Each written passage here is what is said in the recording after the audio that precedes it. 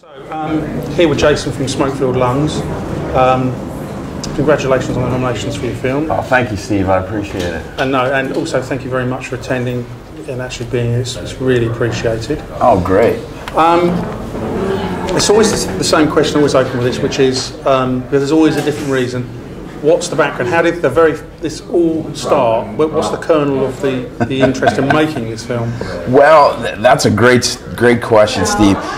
Basically, I did all the time in the military. I was a Navy SEAL. Yeah. And there's kind of a problem with veterans returning home. Like you saw a lot of the other war This is movies. touched on in the film, we should say, actually, very much so, isn't it? Absolutely, absolutely. So like American Sniper, for example, I was really there on a lot of those ops. Right. And, you know, Chris Kyle's platoon relieved mine. So there's a lot of movies out there that touch on warfare and the actual being in the combat, but the long-term effects of coming home, there's been a few that have touched on it, but that is the kernel that started it. And I had a lot of friends that were having problems, and I was having problems myself transitioning. And I mean, you spend your life in an institution like the military for 20 years and a lot of time in combat. There are programs to help you, but it's really hard to make that adjustment coming home. And a lot of people, you know, if you're injured or things happen to you, you get addicted to prescription drugs or other things. And that's the basis of the movie. It's about a vet that has a problem with prescription drugs, and it's one of the biggest problems in the world right now. And in the UK, America, And I think, from what I hadn't seen it all, I've seen some of the film. But my understanding is, actually I've seen a lot of the film, is the connection he's trying to make with one of his family members, isn't it? Yeah, it's his nephew. Yeah. And his nephew had lost his father in the war. So this is any town, America, USA, and you'd think, oh, that's too extraordinary. There's a kid that lost his dad and his uncle.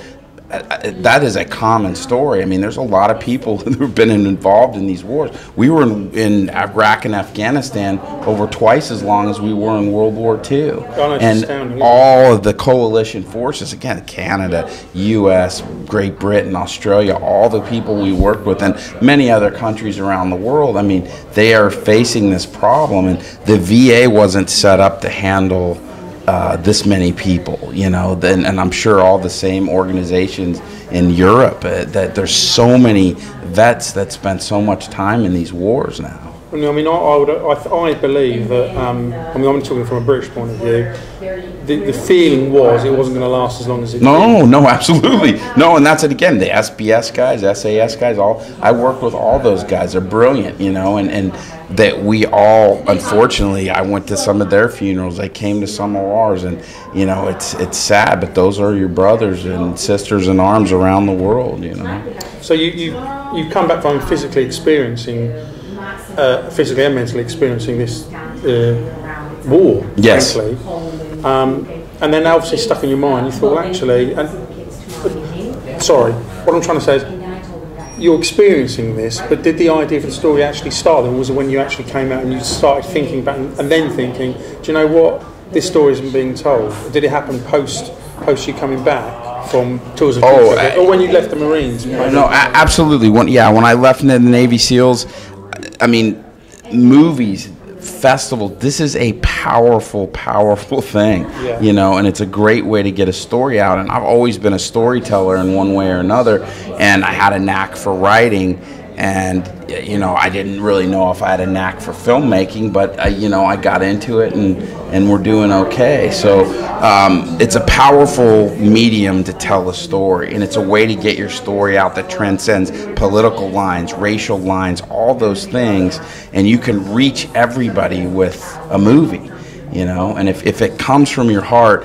and then the message comes from a place, and you truly want to help people, I think this is one of the best ways to reach the world. Yeah, I mean, absolutely. I mean, now we're all about independent films, as you know. Oh, this is the greatest. This is the best festival I've been to. Oh, that's really kind. Yeah, you guys have it super organized, super squared away, and that the circuit that you have. I mean, this is growing and growing, and I am honored to be at the grassroots of it, because I know I'm going to look back and people are going to go, how did you get into that one? Because it's I can see I can see where you guys are going, and it's big. Yeah, no, absolutely. And it's gone. I mean, considering, we've been running 10 years, but first time Milan, it's just gone mad. Yeah. I mean, the amount of action is incredible. So you're working through this story. This is, although you've been into writing and the creative side, you've never actually done anything film before this. No, I'm in SAG in the U.S. and I've been on some TV shows and I've done some acting. Oh, sure. Okay. Yeah, absolutely. No, I've done quite a bit of acting. And that's kind of what inspired me. And I had helped a person with another movie, an action movie. I helped him rewrite it, and I helped him produce it. So that's where I was inspired as well to go, well, wait a minute, I think I can do this myself. So you weren't thrown in the deep end, is what I'm trying to say. Well, I was. It was pretty deep. Was it how you'd imagine? It was right about... Oh, no, yeah, it was. And it was a million times harder. I mean, I tell people this, SEAL training is arguably one of the hardest in the world, and people say that. Yeah. Well, making an independent film with a limited budget was like going through SEAL training. No, I tell people that, but again, I drove the Grip and electric truck. I acted in it, I co-directed it, produced it, wrote it, so you're wearing 1,000 different hats where just, and a lot of these problems that you learn or solve, you can't just throw money at them because if you had a 5 million, 10 million, whatever, but it has nothing to do with the money. And I aspire to get to that level, but I think what you learn making a low budget film where you have a small crew and the best thing I came from this is you have to feed people well. If you feed people well, you take care of them. And everyone's working for SAG minimums and the minimum, that for the budget level. But if you have a great caterer, and we had one of the best in Hollywood that happened to be available, and he liked the project, and that's where I got a lot of favors. People enjoyed the script and liked it. So we ended up with some decent actors. We had a great script supervisor, a great cinematographer. I mean, we have an Italian award-winning cinematographer that read the script and said, I want to make this movie. And so I said, well, I can't pay. He goes, I don't care. Just I'm available. Let me make this movie with you. So that's what happens if you could send a good script out there and people go, wow, that's pretty interesting. They'll come, and that's what I'm learning as well. So that's where it has to start with really good writing. And tell me about the casting. How did you manage to achieve that? Well, you run in circles, and again, living in Hollywood. So I had sent the script to some pretty big actors, Academy Award winners. One of them we couldn't negotiate properly with the management team, but that's again being so green. So they were potentially interested? Oh no, they were interested, but we didn't have enough money because everyone hides and goes, "Oh, we only have $5 or whatever," and really they have 100 or and I'm speaking in smaller terms, but really that's all I had. So his manager said, "Well, we want this," and I said, "No, there is no hidden money. If I had it, I would give it to you, but this is really all I have." So we had another really big actor, loved the script, but he couldn't do it till November or December. I mean, we wouldn't have even made the movie yet, and I almost held out. But again, I had the money in the bank. We were greenlit, and I said, no, I have to make this film. Yeah, there's only bits in place. Yeah. So then we found Frankie, and Frankie was one of our first choices, but initially they said, well, he's on Banshees, on Cinemax, he's sugar, he's busy. So he was actually my first choice, but I thought, well, we'll never get him because he's busy. So then we circled back, and I sent the stuff to Frankie Faison, and so his manager said, well, Frankie's getting 20 scripts a week or whatever, and it's gonna be hard, but we sent him the script. So 10 hours later he called me back, and I thought it was my buddy screwing with me, and he's like, hey, this is Frankie Faison. I'm like, hey, Brent, why are you messing with me, man? I'm busy. I'm trying to make this movie. But it really was Frankie. And I'm like, oh, yes, sir. We started talking. And all of a sudden, he goes, I love your script. He said, I'd love to come out and make the movie. So we made an offer. We came to terms. Now I'm on the phone with Cinemax. I mean, here I don't know anything about, and I'm talking to them, trying to negotiate a deal, and it worked out. So I would say at least I got a bachelor's degree, and by making this movie, and I didn't go to film school, and that's the one thing I love about this industry is there's a million routes you can take, And yeah, you can go to all the big schools and go to film, but you can also just dig it out of the dirt, you know, and you can end up in the same spot. So I read a lot of books, and luckily I surrounded myself with a great first AD, great cinematographer, you know, a great script supervisor, and just people that really knew what they were doing. And they made me look good because I was the only person there that didn't know how to make a movie. I mean, I knew how to act, I knew how to hit a mark, I knew the ideas of it. And, you know, I'd read some books about how to direct and how to do stuff, and I had practiced a little bit. And, you know, I have another friend that's let me help make some commercials and stuff. But I got there the first day, and I'm like, everybody knew what to do but me. So you're all these professionals. Yeah. Like, okay. Yeah. The shit's on me now. And on Tuesday, were you here Tuesday when they done the network? Yes. Now, when I was watching that, I mean, I've done loads of these networking events with Paul Brad right now, and all I kept thinking was, if I was a filmmaker right now listening to this, the contracting side, I'd be thinking, why the hell am I in this industry? Because to me it seemed really confusing.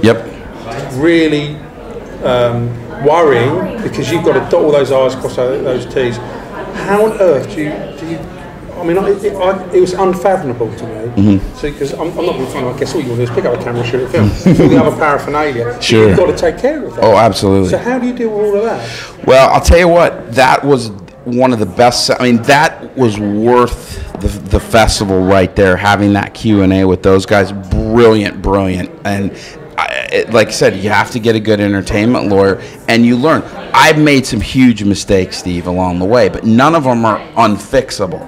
And I'm kind of glad I've made them, because I will never make them again. And before, you know, I looked at all these things in the movie industry like, oh, why would you need development money? And everyone's just trying to take money. It's all.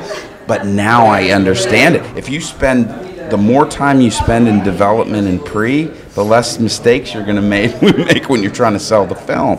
And that's what I learned now, that no, spend 60, 90 days in development and pre, get all those contracts figured out beforehand, because I just went, no, I'm going to go make this movie. And now we are going back and fixing all those things. But everything they said in that seminar, I mean, that right there, if anybody gets into any of your festivals and doesn't want to go, I'm going to go find them and slap them, because they just to go and have that night with those guys, it's they explain the movie business from A to Z. People pay lifetimes to get that much, and the way they broke it down and summarized it, again, it all comes back. Yeah, you got to get a good entertainment lawyer, and here's make sure you have this, and all those terms. Again, I've been digging out of the dirt by making mistakes over the last 6 months, and those guys are like, this is how it is, and everything they said, to my limited knowledge, was right on par.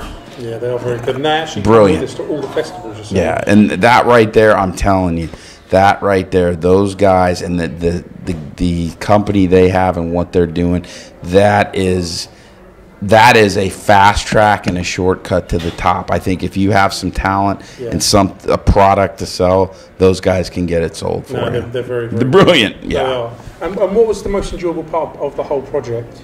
Of the movie? Yeah, everything you had to do. Well, I mean, I won't ask you about the painful part, because there's no doubt. No. I think, it was surreal, and we just watched it again, and I have some friends here that watched it with me. But when I wrote it, and then I'm directing an actor like Frankie Faison, who's reading my lines. He was the one that was in it's Silence of the Lambs, and he was in Coming to America, and just loads of other ones. But I kept pinching myself, because I'm like, that guy's reading my lines, and I'm giving him direction, and there were days like that where it just felt like a dream. And I'm like, I cannot believe I'm sitting here making this movie. And these actors, Sean O'Brien's another great actor that's been in tons of, and he's sitting there reading my lines and taking direction and talking to me about the character. Those were the moments that I will never, ever forget. And how do you, because this is like I don't say a soul-searching story, but it's almost a reflection of what you know. Yes. Really, isn't it? Because, But what do you do after? What's next? Well, I have a movie called Rivers and Roads, and we've got some good actors attached. I'm not going to tell you who yet. No, not this genre at all. Something completely different. Well, it's a thriller, and it's about smuggling and some other things, and but it has to do with governments and things. So it's quasi-military and along the same genre, but it's getting some really good traction. The script is very well received, and we're wrapping up the funding, and I have some really great actors attached to it, and I'm excited to do that in the spring. And there's another one I wrote called Feet Per Second, and it's about human trafficking, and it crosses many international borders as well. And I was in Indonesia, and there's a couple other artists that were in this festival. Wow. That I work with one of the top directors in Indonesia, Damien. And yeah. So wow. yeah. See, So Damien and I talked about a couple concepts together, and he's got it Indonesia wired. So I said, I said, hey man, why don't we do something together? And I have a script that touches on that, so I'm going to go see him in a couple weeks, and we're going to talk about doing something as well. So brilliant. Yeah, he's a great guy. Jason, thank you. Yeah, thank you. Wonderful. I really appreciate it.